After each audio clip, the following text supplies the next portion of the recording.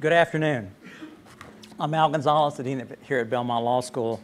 Welcome to this slightly delayed, but nonetheless very special conversation with the Chief Justice of the United States, the Honorable John G. Roberts, Jr. John Roberts was appointed as the 17th Chief Justice of the United States in September 2005 after being nominated by President George W. Bush. At the time of his nomination to the Supreme Court, the Chief Justice was a judge on the U.S. Court of Appeals for the District of Columbia Circuit. Prior to his appointment to the bench, the Chief Justice served as an Associate White House Counsel in the Ronald Reagan administration and later as Principal Deputy Solicitor General in the George H.W. Bush administration. When not in government service, he worked in private practice in Washington, D.C. The Chief Justice earned an undergraduate degree from Harvard in 1976 with dreams of becoming a history professor. Why are you laughing? Okay. Later, he earned a degree from Harvard Law School in 1979, after which he clerked for Judge Henry Friendly on the U.S. Court of Appeals for the Second Circuit, and later for Justice William Rehnquist on the U.S. Supreme Court. The Chief Justice is a proud Hoosier and an avid Notre Dame fan. Perhaps less well known, the Chief Justice is a fan of singer Bob Dylan and is quoted from Dylan in his written work.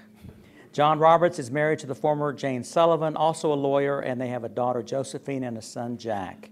Before turning it over to the Chief Justice for introductory comments, please join me again in giving him a warm Nashville welcome. Thank you. Thank you very much. Thank you. First, let me apologize for the rescheduling. I heard the two most dreaded words for any traveler this morning, maintenance issues. I had planned to come last night, so I would be sure to be here on time, but the Speaker of the House and the President of the United States decided to reschedule things, and the leader of the legislative branch and the leader of the executive branch didn't think they needed to consult with the judicial branch. So between that and the airline difficulties this morning, I do apologize for the rescheduling. This is not the first time that Judge Gonzales has interviewed me. The first time was about 14 years ago as the first step in the process that led to my current job. So in my experience, nothing but good things happen when you're interviewed by Judge Gonzales. I hope the questions won't be the same. Back then there were questions, you know, have you paid your taxes?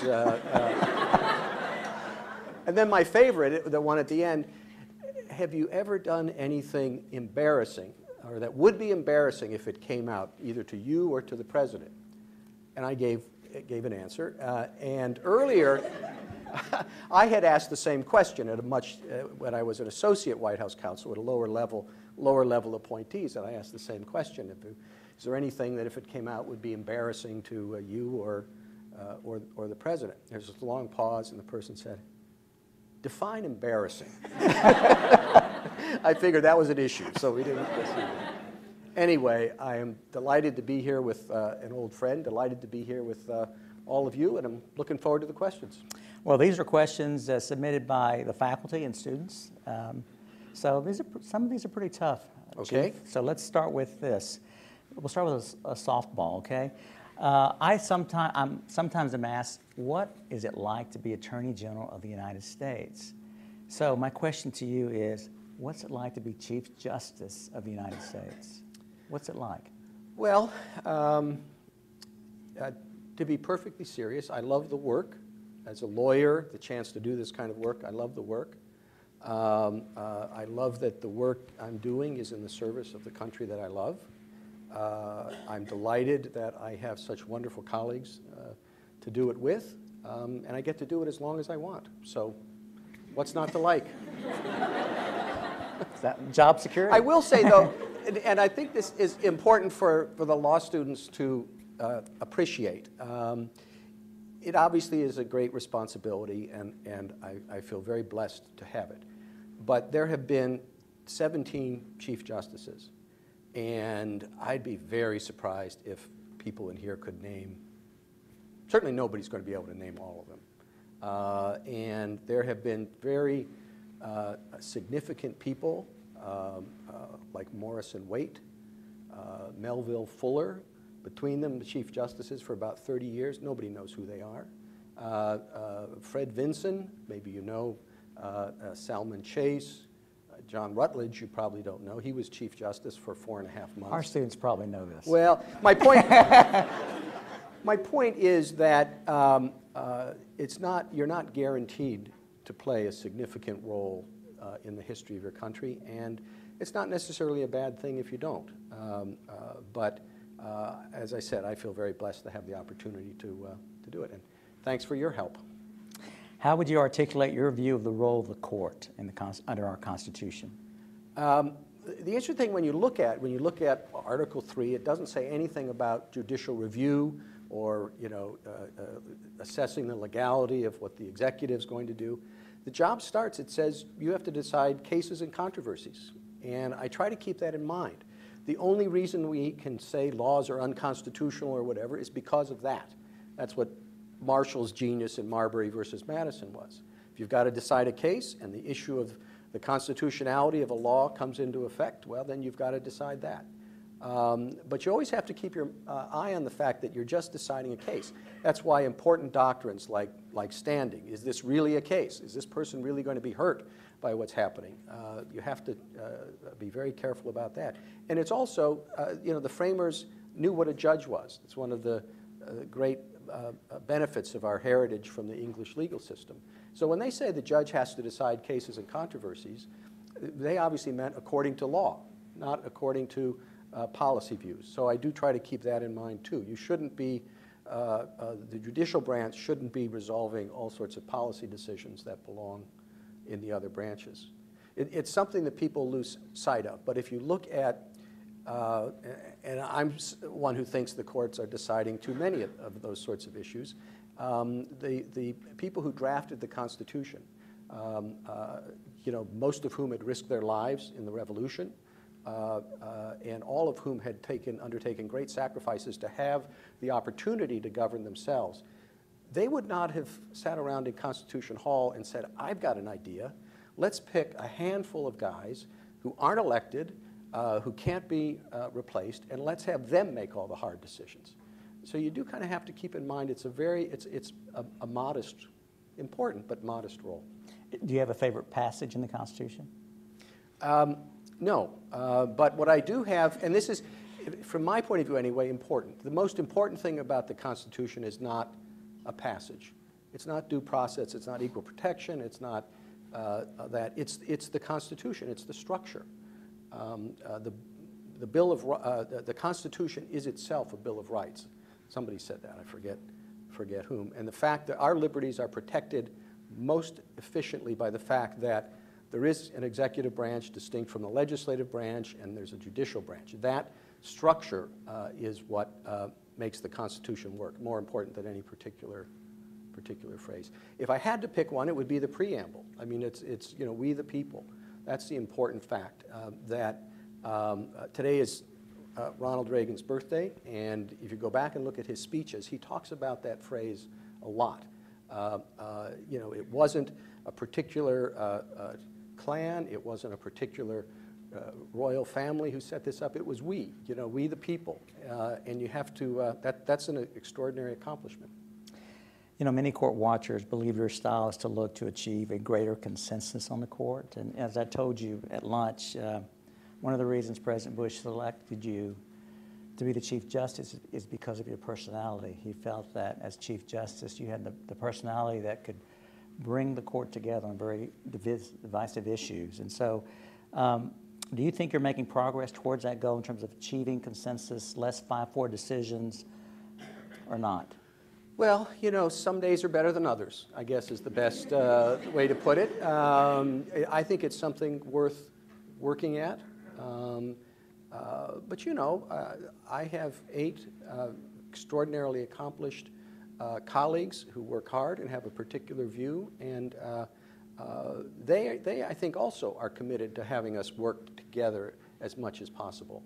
I think a unanimous or close to unanimous decision is much more effective, much more acceptable than a sharply divided 5-4, or even worse, 4-3-2 But it's not like you compromise. It's not like, well, I think it violates the First Amendment and you don't, let's meet halfway or something. You can't do that. But I think if you talk things out a little bit longer, from my perspective, I think it's good to have a narrow decision, and the narrower the decision, the more likely you are to get people to agree with it. It's when you start, branching out that people fall off. I don't know how many people know how long, Earl Warren's decision in Brown versus Board of Education was. It was, I think, about 12 pages. And you get the sense that he wanted unanimity in that, and that's a perfect example how significant that was. If he had written another paragraph, people would start saying, no, I don't agree with that, I'm not going to go along with that. I do think it's a worthy objective, not at all costs. I mean, if you have strongly held views on a particular approach to a case and that results in a 5-4 decision, well, that's the way it is. But I do think it's worth trying to get broader agreement. I think it's fair to say that as a Chief Justice, you do have some extra burdens than perhaps your colleagues on the court. How does your job affect your family and your personal life as a general matter? Not very much. To a certain extent, it's easier. You have more flexibility. I mean, when I was a practicing lawyer, if your brief was due the next day, it was due the next day. And if, your child had a play or something, you'd have to really work carefully to make sure you could go. The opinions aren't due the next day. They're due when you're done. Must be nice. That's not quite true. It's a wonderful thing at the court that our practice is we do not rise for the summer until all the opinions are done. We don't carry anything over. We try to get out before the 4th of July, and so that's an effective deadline, and June is a busy month. But to a certain extent, it gives you a greater degree of flexibility. And the price we pay, the benefit we get for working pretty hard from Labor Day to the 4th of July is that July and August are pretty open. We have to work and emergencies come up, and that allows you a lot of time to spend with family and all as well. So many describe you as easygoing and a regular type of person. So what does a Chief Justice do to relax? And as Chief Justice, can you travel without being recognized? Did people on Southwest this morning recognize that you were the Chief Justice of the United States? A couple people did. The people not on Southwest, but the other airline that will go nameless.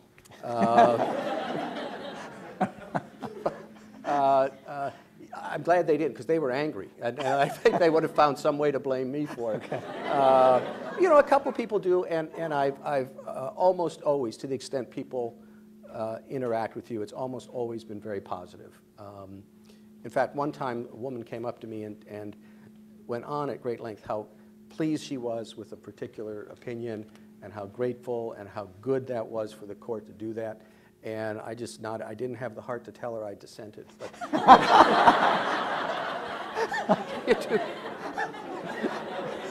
Okay. So you clerked for Justice Rehnquist Yes. when he was on the court. What was that experience like, and what are some differences you see in the court and in the clerkship experience between now and then? It was a wonderful opportunity to clerk for Justice Rehnquist. He was very open with his clerks. One thing I liked about him, and I've tried to carry it forward in my chambers, it was a much more oral emphasis than written. A lot of places, the judge will say, okay, I want a memo on this or a memo on that. And he did that too, and I do. But more for him it was oral, which can be much more difficult. You say, you want to write a bench memo, tell me what this case is about, and you go and you write and all that, as opposed to, I want you to learn it, and then the next day, sit down and say, all right, what is this case about? And he'll have questions. So it can be harder on the clerk. But it does, I find it helpful to organize thoughts. I did this when I was writing briefs as a lawyer, by talking about them. Too often, I see people sit down and say, oh, I've got to do this, okay, and then they get out a pen and start writing. You need to spend more time, I think, and I need to remind myself to thinking before you start writing. And putting yourself in a position where you're going to have to do an oral presentation or listen to one, I think really does allow you the opportunity to focus more without getting bogged down in and putting words on paper, which you're going to have to do later, but not at the beginning. So when you author an opinion, who is the audience? Who are you thinking about when you write an opinion? My sisters. I have 3 sisters. They are not lawyers. They're intelligent lay people who, aren't fixated on what's going on in Washington, certainly not fixated in the legal world, but like to keep up, it. And that's kind of, I guess what they used to, the man on the street. I really hope that whatever area of law it's in, and we obviously deal with very technical areas, that somebody who's not a lawyer can pick it up and read it and go, okay, well, I understand what this is about, and I understand why this person won, and be able to follow it. So it's interesting. Other judges view it differently. Some judges like to write for the lawyers. These are the people involved. They want to make sure they understand why their client won or lost. Others like to write for academics. This is a particularly interesting area of the law, and they want the theorists to understand where it fits in. I like to write for my sisters. We've gone through some interesting, tough confirmations recently. Obviously, Justice Kavanaugh's confirmation was a little bit extraordinary. You once served in the executive branch. Is there anything you wish was emphasized more in choosing justices, or questions that you wish were asked in the vetting or confirmation process that really aren't being asked today? I've said this before, so I think I'll just say it again. I think the process is not working the way it's supposed to. All too often you have members of the committee asking questions that they know the nominee can't fairly answer for reasons of their own, and then the nominee having to give answers that aren't answers. How are you going to rule on this? What do you think about this case? Well, it's inappropriate to ask a nominee that, and inappropriate for a nominee to answer, and yet you kind of go through all that anyway. So I don't think that's helpful. If I were a senator, what would I ask? I think it's hard. It's hard to come up with questions that let you get into a nominee's understanding of the Constitution, what she thinks about the proper role of the court, things like that. But I don't know, questions like, what are your favorite books and why? And what do you learn from this particular book that you like? What was the message of that? Talk about other decisions that you've made and how you've made those. Not legal decisions, but any decisions about anything, to get a sense about how their mind works, how analytic it is. Ask people what's important to them. Obviously ask them about how they understand law. Not just our American legal system, but more in general. It's a significant concept that we don't, particularly lawyers, you're kind of wrapped up in going about it, but in the words of where I went to school that you get when you confer a law degree on you, they talk about being learned in the wise restraints that make men free. Well, that's an interesting concept about law as a restraining force to facilitate greater freedom. I think maybe if you talk to people at a more abstract level, you can learn a lot about them and make a judgment about, well, does this person seem to be somebody who is thoughtful, who, it's like anything else. If you ask people, what are your favorite books, and they can't think of one, that tells you something. And yes, the questions are vague and subject to, interpretation, but they're more useful than how are you going to rule on this issue, and the person say, I can't tell you, and Yeah, I don't think we asked this of Supreme Court nominees, the question of, okay, give me your favorite justice or judge and tell me why. Would that be an appropriate question or not? I think it is, Yeah. because now I was asked that question, and I don't know if I dodged it or not, but I went through. You gave the right answer, obviously. And it's just, you admire different attributes in different justices. I would like to be able to write like Justice Jackson. I mean, it's like a kid who plays basketball. I want to be Mike. It's not it seems presumptuous, but that's how it's done. And you want to have the analytic force of Frankfurter. You want to have, particularly if you're going to be a Chief Justice, the ability to work with people that John Marshall had. Now you're not going to, but it's a good goal, and it's a good thing to kind of study how these people did it, to learn from it. I mentioned earlier about anonymous Chief Justices, and it struck me that would have been an embarrassing question from the Judiciary Committee. Okay, you're going to be the 17th Chief Justice, name the previous 16. Well, I've heard of Marshall and Jay and Earl Warren and some others, but I probably would have gotten 2 out of 3. So early on, I went and I said, well, I should learn something about these people, and it is illuminating. You find out what their particular challenges were, and I mean, you learn about how Charles Evans Hughes dealt with FDR and the court packing plan. What's the difference between the way Marshall addressed the fundamental issues in Marbury versus Madison, and how Tawney addressed the issues in Dred Scott, so it's you don't have one favorite. I think you do find different attributes from different ones that are worth emulating. I once was the junior member of a state Supreme Court and had duties like making sure coffee was available for conferences. So what special duties does the newest member on the court have? And can you describe how the court changes every time a new member joins? Well, it's a great tradition we have. I think it is sort of like hazing. The first thing that happens to a new member of the court is they are assigned to the cafeteria committee. Justices serve on various committees. We have the budget committee that tries to get money from Congress. We even have a technology committee that deals with those issues. We have a cafeteria committee, and that's the first job for a new justice. So when they come in and think, this is a big deal, I'm a justice, then they sit down with people complaining about, the bagels or something. And just as you said, the junior justice always has the responsibility of answering the door. When we're in conference, nobody else is allowed in, and if there's a knock on the door, the junior justice has to get up and used to be Justice Scalia's coffee, usually, that was being delivered. But that's a good responsibility that we give to the junior justice. What was the rest of the second half of your question? How does the court change? Oh, and this may how be it evident, changes. but yeah, what's your Byron sense? White said that everybody changes when there's a new member. And I think there is a lot to that.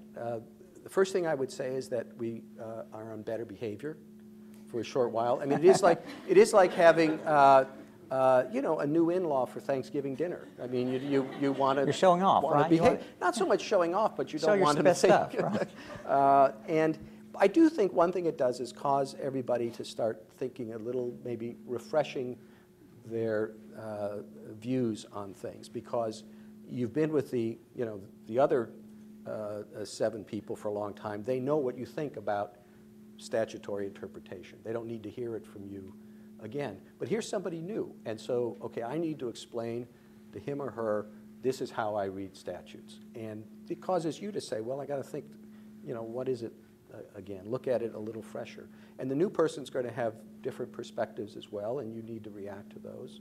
So there is a period of kind of maybe sort of learning a little bit more and reminding yourself about why you think of things and being open to new views. I'd say it lasts about 10 days. All right, the caseload of the court has decreased over the years. Why do you think that is? Would you like to see the court issue more opinions? Do you see a difference in the quality of opinions, given the fact that there are fewer opinions coming out of the court? Yeah. When I was a law clerk in 1980, the court issued 150 opinions. Today we issue about half that. And I will say it's, to me, and I think to many others, a great mystery. We don't quite know why.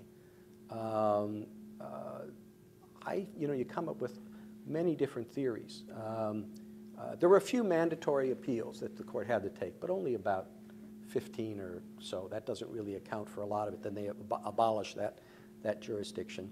The big pieces of legislation. They say, well, we haven't passed any big pieces of legislation for a long time, so you don't have that fallout. So maybe we'll see that in a little bit, because there have been big pieces, you know, Dodd-Frank and Obamacare, and so maybe there'll be more cases coming out of those. My latest pet theory is technology. Back when I was a law clerk, it wasn't at all rare for you to get a case where there's a conflict. I mean, that's where we get most of our cases. You know, one court says this, and another court on the same thing says that, and we will take that to resolve it. But I think it was not unusual to say, okay, well, people just didn't know that the New Hampshire Supreme Court had issued an opinion on that. Because you go to all these thick books and you're flipping around and maybe you see it or not. Now you all just press a button and you've got every case. So there are no inadvertent conflicts like there used to be. You know, you are sometimes referred to, as, of course, as a Bush appointee. Justice Kavanaugh referred to as a Trump appointee, as if these labels tell us something about your jurisprudence. Should people think about the court and the justices differently than just being either a conservative or a liberal justice? Well, sure. First of all, the categories aren't that significant in a particular case. In many areas of the law, the most pro-criminal defendant justice was Justice Scalia. His way of analyzing some of the protections in the Bill of Rights led him to believe that criminal defendants had a lot more rights and more categorical rights than many of his colleagues. And you can go down the line with that. I don't know where you put conservative or liberal in the First Amendment area, but I think I'm probably the most aggressive defender of the First Amendment on the court. Now, I think most people might think that doesn't quite fit with my jurisprudence in other areas. And there are many cases where it's just hard to categorize a result. I mean, is this a conservative result or a liberal result? And there are many instances where the lineups are not going to be the usual ones you might expect on the court in particular legal issues. It's a shorthand. A lot of people use it. The press in particular, they use it a lot because it's just, they've got only so many words they can put, and they think that helps get a message across, but I think it's very misleading. Is the lack of public knowledge of the role and powers of the Supreme Court a problem in your eyes? If so, why, and how are you and other members trying to address that? It is a problem, and I think it's becoming increasingly problematic with the political polarization you see, particularly not just the most recent, but in several confirmation hearings. I mean, if you have, the one thing that many people just don't realize about the court is we're just not another part of the political process. But you can understand how somebody would think that if you're seeing a confirmation hearing where Democrats and Republicans party line votes and going that, you have to assume the person who comes out of that process reflects that same division. And that historically has not been the case. There have been many, many judges, justices appointed by Republican presidents who turn out to be much more liberal, I guess, than you would expect, and some vice versa as well. So people need to know that we're not doing politics. They need to know that we're doing something different, that we're applying the law. They need to know that even if they think that's not the case.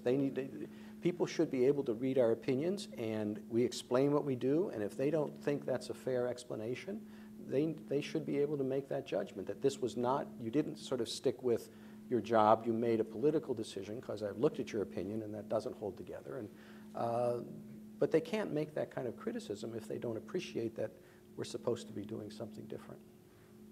You know, the court is sometimes criticized for its decisions. Really? I know it's a shock. Is there an appropriate way for a justice to respond to such criticism? No, I don't think there is.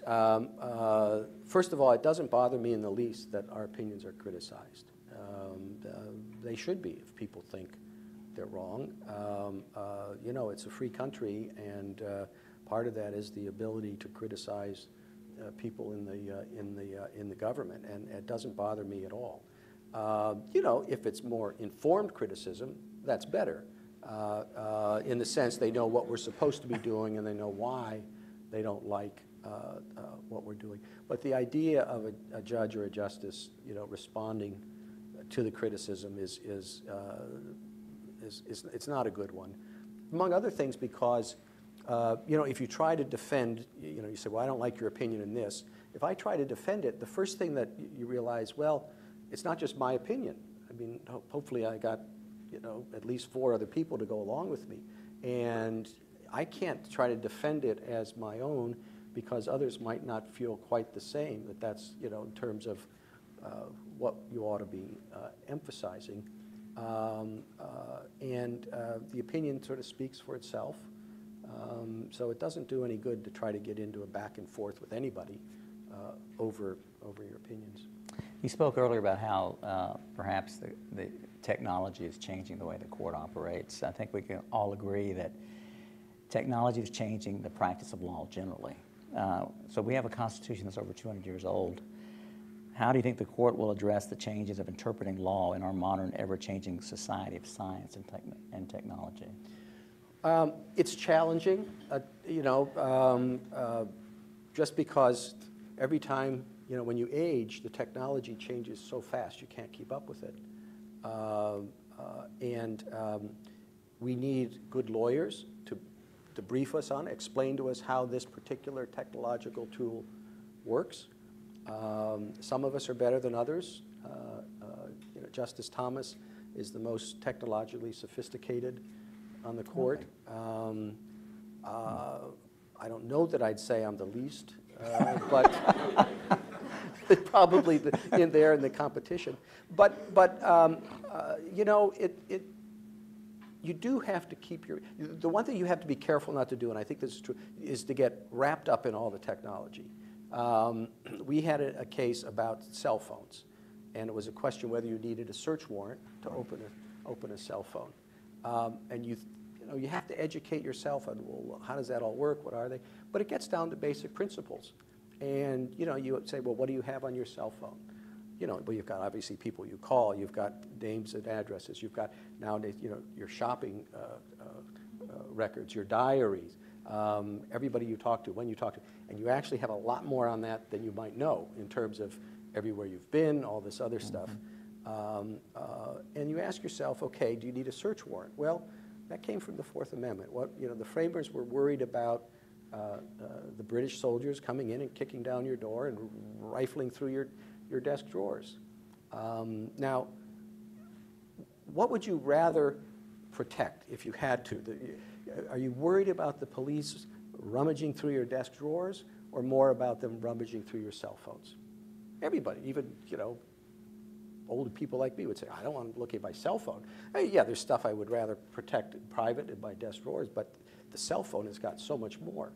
So then you think, well, then maybe it makes sense to apply the Fourth Amendment requirement for a search warrant to the cell phone because it contains, as you know, the court said in that opinion, the privacies of life in a way that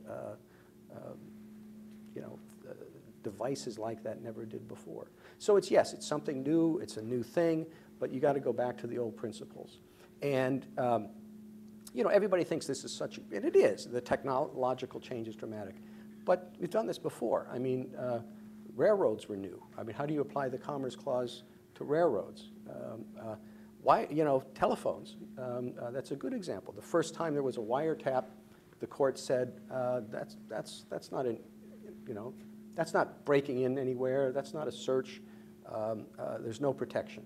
Well, but then as people got a little more accustomed to how these phones worked and what it was, and they changed. No, you know, that is protected by the Fourth Amendment. So technological change, the pace is probably a lot faster now than before, but the Constitution was written in terms that are broad enough to deal with technological innovations. So last night you were at the State of the Union with just 3 other of your colleagues. Right. Is it important for the court to have a presence at the State of the Union? And can you share some reasons justices have not attended in the past? You know, to be honest with you, I have gone back and forth on that, and it may have something to do with my position. I don't know. I've gone to everyone since I've been there. I don't know that I would have done that if I were an associate justice. I have some colleagues who feel that it's very important for us to be there because it's an important civic ceremony. There aren't other occasions where you get all of the branches, the three branches of government there, the diplomatic corps.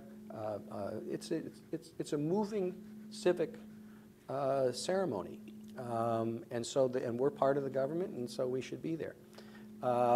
Sometimes I think that. Other times, you know, it is as I said once, it's a political pep rally. And why are we there? I mean, you know, it's a both parties. The presidents are laying out what they want to do, and there's hooting and hollering on one side, and you know, the opposite. And you know, the hard part is, according to protocol and good sense, we sit there, except sometimes we don't. And it's a very hard call to make. I mean, obviously, if the president is, you know, recognizing a hero or someone who has been suffering, you want to, and you do, join in and participate. And if, you know, they're recognizing the sacrifices our troops make. And so I will stand up and applaud. But then all of a sudden it shifts from, you know, here, you know, the sacrifices our troops have made and we support them, and you're applauding. And that's why we need to fund, you know, the M1 tank. And you go, oh, I can't do that. You're popping up and down. So, you know, and there is a sense of that. And there have been occasions where the court has been sort of singled out during the remarks, and that's not appropriate because we're there sort of as a captive audience and not allowed to show emotion, and so that's a reason perhaps not to go. So I do go back and forth. I actually haven't missed one, so I suppose the arguments in favor of it, at least so far, have outweighed the ones against it. It can be There are intimidating. other people, just to be, there are other people in the same position. Right where we sit sort of in the front, and then right along the side, the chiefs of staff are there. And they're the same way. Well, you don't want the military applauding, you know, healthcare proposals and all that. And so we sort of kind of look at each other. Because we say, okay, are you gonna stand up? I don't know, are you gonna stand up? And other people, you know, the Librarian of Congress, the Capitol Physician, all these, some people are in the same boat. You know, it can be intimidating standing before the justices in court. Other than knowing the record and being respectful, is there any advice you have for someone arguing before the court? Sure. I used to argue before the court, and I can assure you You were pretty good at it, as I recall. Well, a lot of people thought I was good after I wasn't doing it anymore. My reputation rose dramatically when I became Chief Justice. But I would be much better if I picked it up again than I was before I became the judge. And I'm sure you had the same experience. As a lawyer arguing, you really have to put yourself in the position of your audience. It's like anything else, a judge. So appreciate the challenge, you know, that she faces in trying to come to a decision, and have sufficient dispassion so that you act kind of as an ally.